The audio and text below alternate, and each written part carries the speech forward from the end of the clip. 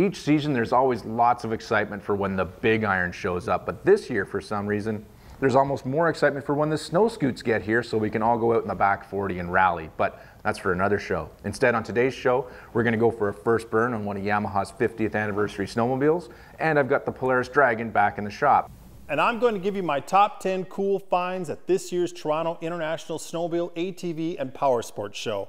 Then I head to ERX Motor Park, where we discover grassroots racing and a Learn to Ride snowcross clinic designed for kids and taught by today's top pros.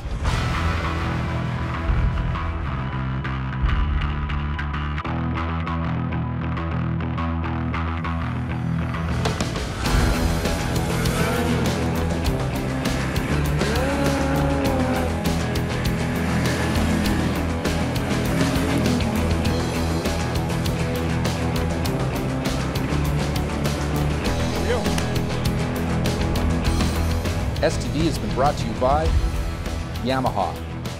Conquer snow with Yamaha. Ford F-Series, Canada's best-selling line of trucks for 52 years. Tough, smart, capable. Kimpex, fueled by fun.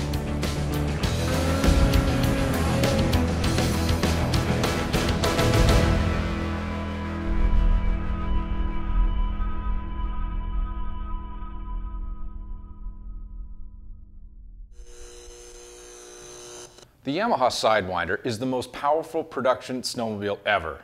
Or, in the words of Yamaha,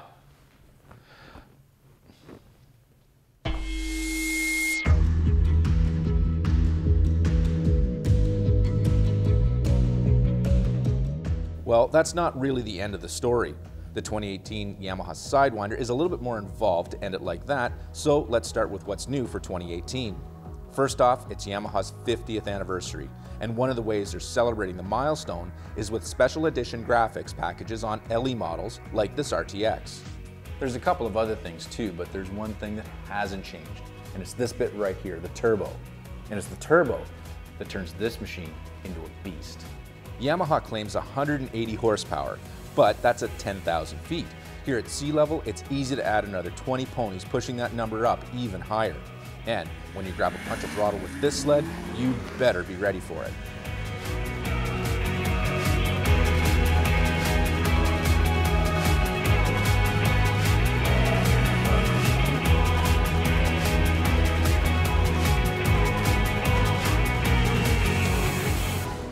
This sled redefines the connection between here and here.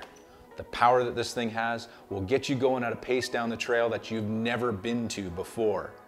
And the speed at which this thing can get you there is simply astounding.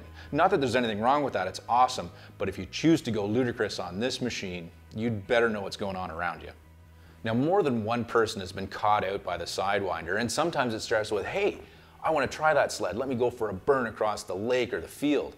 Now, this segment, it's called First Burn, and let me tell you, the first ride on this machine can definitely burn you. Trust me, I know. It almost put me in the rhubarb. The power of the Sidewinder is something that just doesn't stop. It pulls and pulls and pulls some more hard. But it's actually pretty smooth doing it, which is one of the reasons why this sled can get you into trouble. You just don't realize how fast you're going or how quickly you got there. So entering a corner with all this going on can make things spicy in a hurry. Ever hear the saying, he ran out of talent? Well, this sled is going to test your talent, which is a good thing.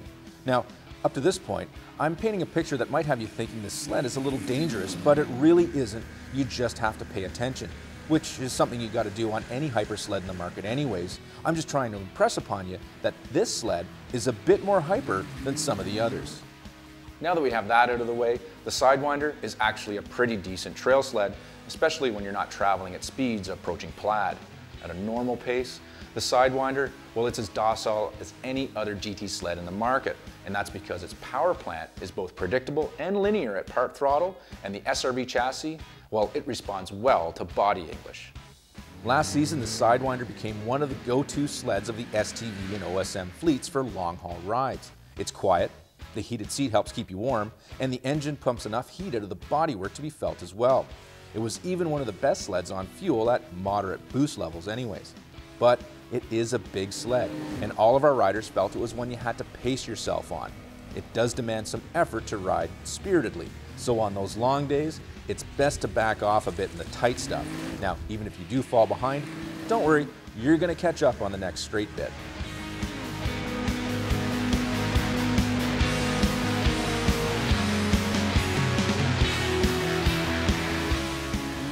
"2018 also sees an improvement with the skis and a new keel design.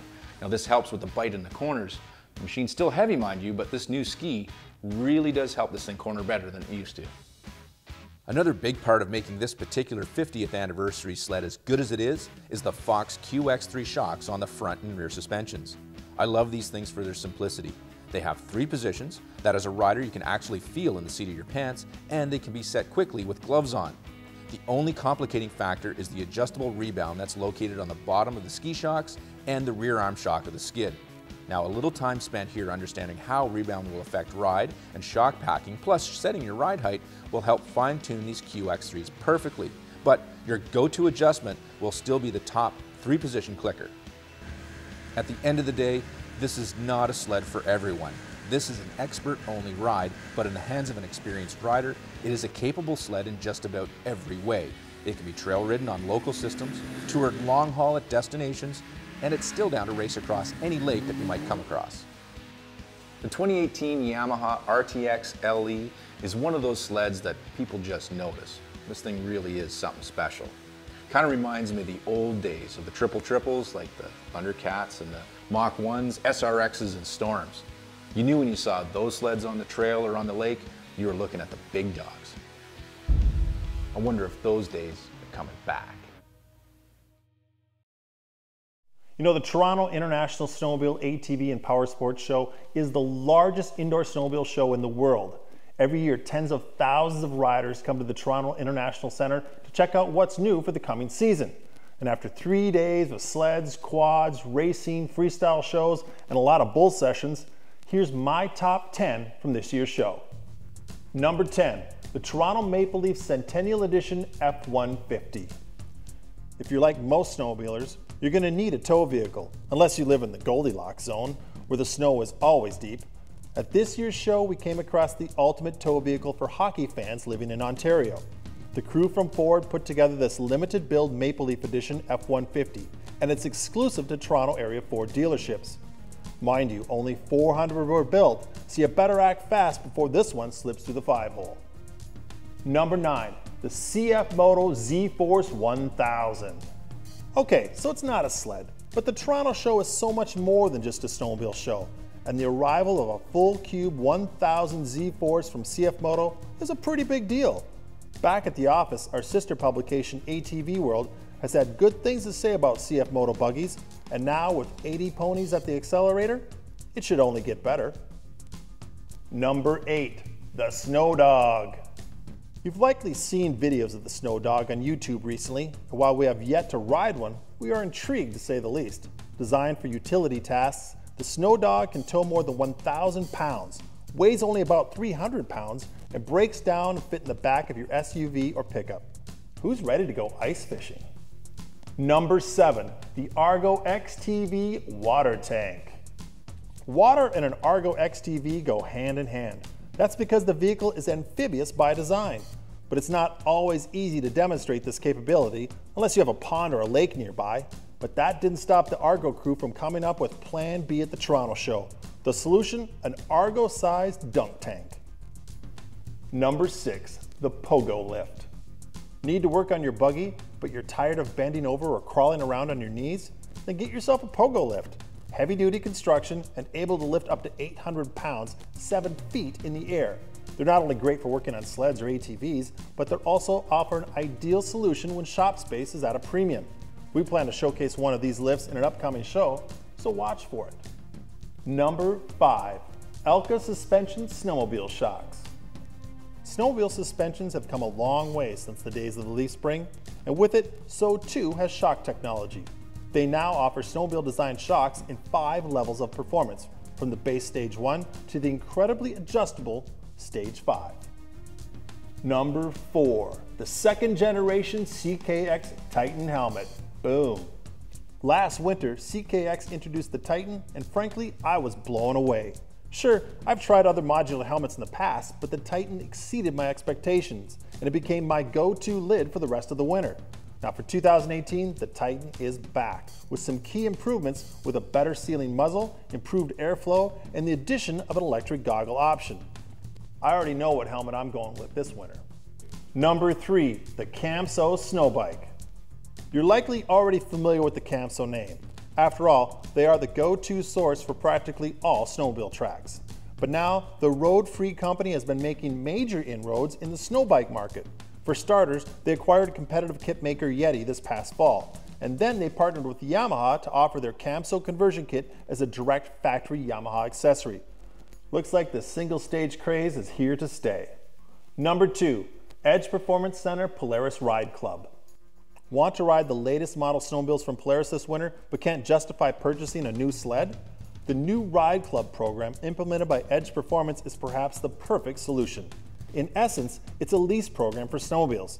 Your membership allows you to ride a new snowmobile when you want, where you want, with a premium service experience, without the cost of ownership. Sounds too good to be true? Learn more at polaris.com/rideclub. And number 1, the Sherp. This vehicle is so bad to the bone awesome, it's called simply Sherp. According to the Sherp brochure, this all-terrain beast is built for courageous men. And given its menacing stature and ridiculous capabilities, we couldn't agree more. Manufactured in Russia, the Sherp looks 1 part moon buggy, 1 part G.I. Joe, and 1 part transformer. It goes through, up, over, and on top of water, ice, swamps, rocks, steep grades, and any other type of crazy terrain you could think of. It's fully enclosed, and the Sherp can carry up to 1,000 kilograms and sleeps 4 with available bunks. Sounds like a sleepover. On Shop Hustle this week, I've got a shocking subject for you because the shocks on this buggy, the Polaris Dragon used snowmobile that we have, need to be rebuilt. But first, we got to get them off. Hope you don't mind, but I came preloaded with a few puns.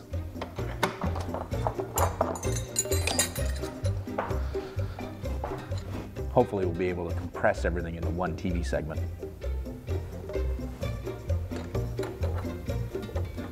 Stay tuned, we're about to spring into action. I hope you don't mind, because I really don't want to dampen your experience.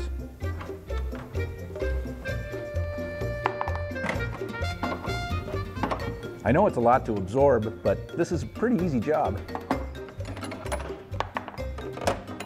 I know the puns are bad, but I'm sure you're going to rebound from them. I win. Don't worry, we're bumping up against the end here.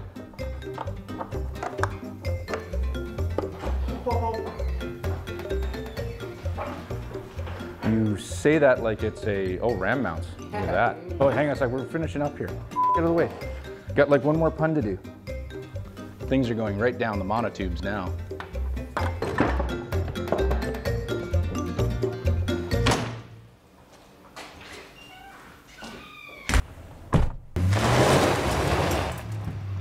Shocks don't live forever. Time and distance are constantly working against them. But on sleds like our Dragon, at least they're rebuildable.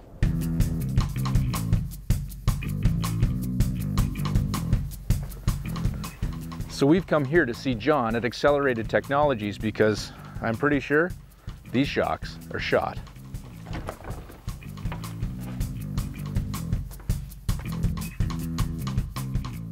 Accelerated Technologies is probably 15, 20 years old now, and it was born on the Canadian road racing scene, where we were developing, testing, and riding high-performance superbikes, GP bikes, road race bikes, production bikes. And it was very cyclical, the business cycle, in terms of the Canadian seasons. We were crazy busy from April to September, and then it would just die off. And it gave me time to do some of my own personal stuff, which was enjoy ATVing and snowmobiling.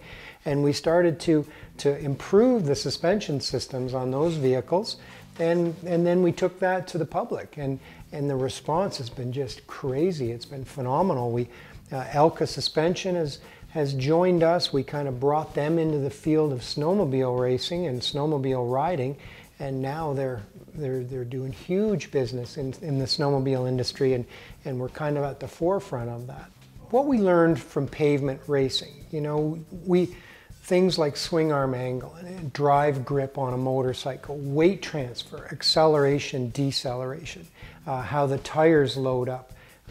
When you change the ride height in the back of a motorcycle and you raise the back of the motorcycle and the forks will steepen. We call that the rake and the trail relationship directly applied to snowmobiles. And a lot of the people in the snowmobile industry didn't even realize that themselves. And it's been a fun journey that way. Almost every shock nowadays is rebuildable. There's some steel body shocks, black in color, no nitrogen fitting on the top of the shock. Those are not rebuildable, but they are the minority. Most of the aluminum body shocks are rebuildable, and boy, do they need it. We hate to tell people that these things are just like your engine. They break in and start generating contamination the first probably 3 tanks of gas. And they would love to have an oil change after 500 kilometers. You know, again, we feel guilty and we telling people that, but the poor shock has a small amount of oil in it, and that piston is going up and down in the bore, honing itself the clearance that it wants. It's knocking all the high spots from machining off. All that sediment and contamination goes down and sits around the shock shaft. And the shock now starts to get sticky. We may or may not perceive it. Suspension degrades every time we ride our snowmobile by 1% or 2%. So you don't notice it. It's not like blowing a drive belt. You know when you blow a drive belt, you come to a stop. When the suspension starts to slowly degrade, we don't notice it right away. But then we get in there, we get all that contamination out. We clean the seal head. Sometimes we'll change the seal. Often we don't need any parts. We're just getting out the dirt, grime, grit, and then we're putting in a good synthetic oil. The ride is often better than it is when it was new, and we've also hit that shock at a point in its degradation, so the ride quality improvement is sometimes stunning. So for safety, it's a good thing to do. And ride enjoyment, it's a good thing to do. And often we take the opportunity to just give them a little bit of education while they're getting their shock serviced. We tell them the trick, put a little tie wrap, put a zip tie on the shock shaft, cut it off, and now you've got some feedback. How much travel am I using when I'm going down the trail? Am I hitting the bumper constantly? I've run into a situation where I've had professional racers come and tell me that a shock is way too stiff. It's beating me up. And I look at it and the tie wrap I snuck on it is stuffed into the bottom of the shock. It's into the bump rubber. And I stiffen the shock up. Maybe I add some preload. I add some compression damping. They'll go out, come back in and say, that's way better. And I stiffen the shock up. I firmed it up, but now it's not hitting the bump rubber every corner, every issue. We're not using all the travel. And a 1-cent zip tie is giving us that information. So things like that, we love to take the opportunity to educate and provide good service.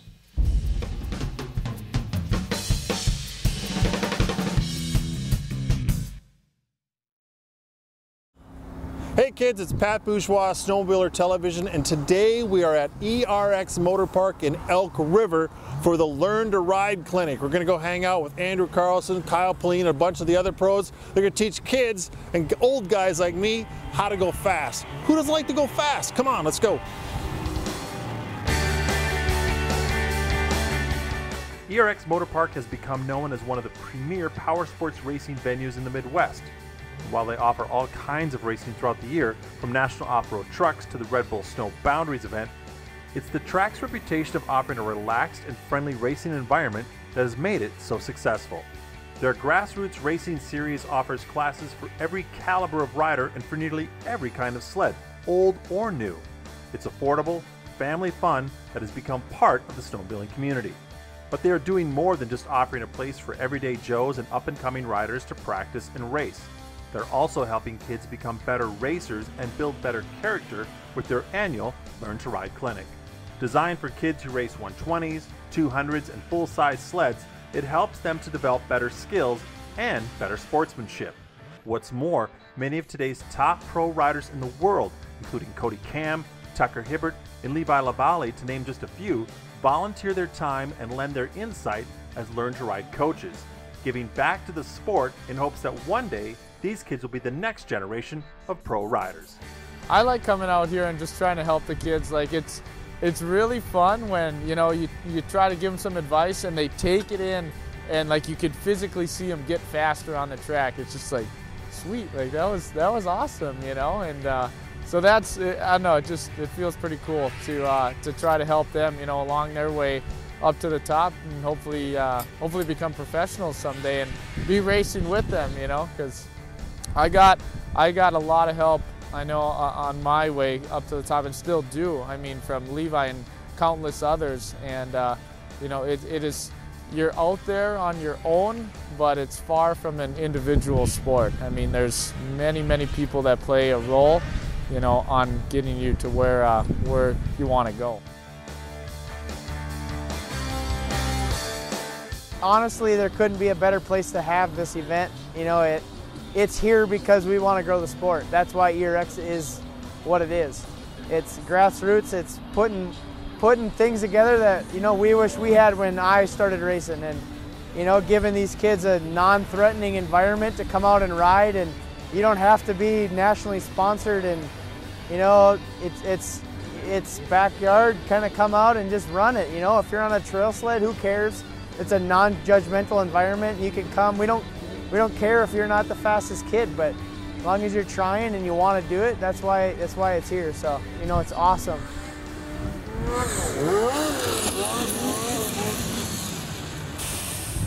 Well, that's it, man. Learn to Ride Clinic ERX. It's time to go grab a cold one.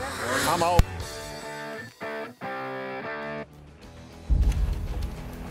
Hey, thanks for watching. Until next week, keep the rubber side down.